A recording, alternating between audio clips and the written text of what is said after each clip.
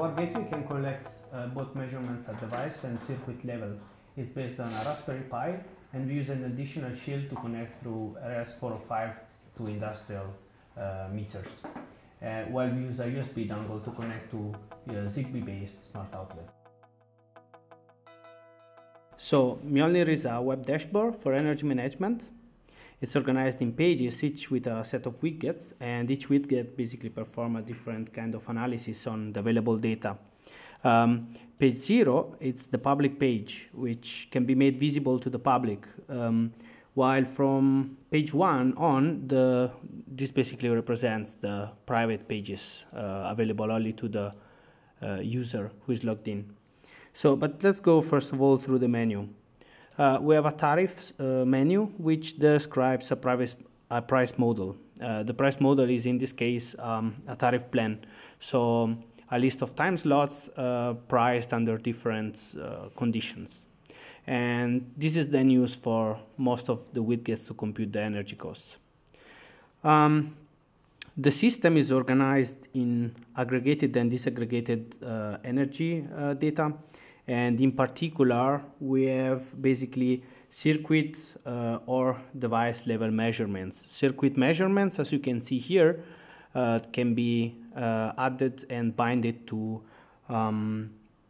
buildings or rooms, while device level measurements are normally listed as devices. Each device is associated to a credit, which is then decreased based on usage events and the given price model. We therefore have here different data sources, as we can see, the aggregated meter and disaggregated meter, and we also give the possibility to administrators to upload and analyze CSV datasets.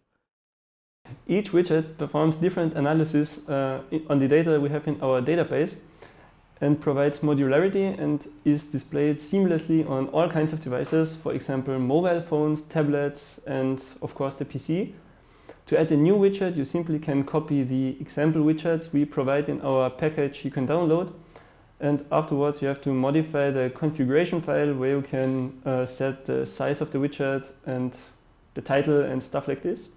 For example, now I'm working on the time series widget, which provides a daily power profile of your house compared to the recorded profile in the past. Concerning the authentication key, this is basically a token which is to be used to authenticate the request to the server. Social features. Social feature includes basically the public page where we can place widgets, and also the possibility gives to include Mjölnir into an external web page. So this includes a summary of the performance of the user, and also gives the possibility to share the performance of the user on social networks.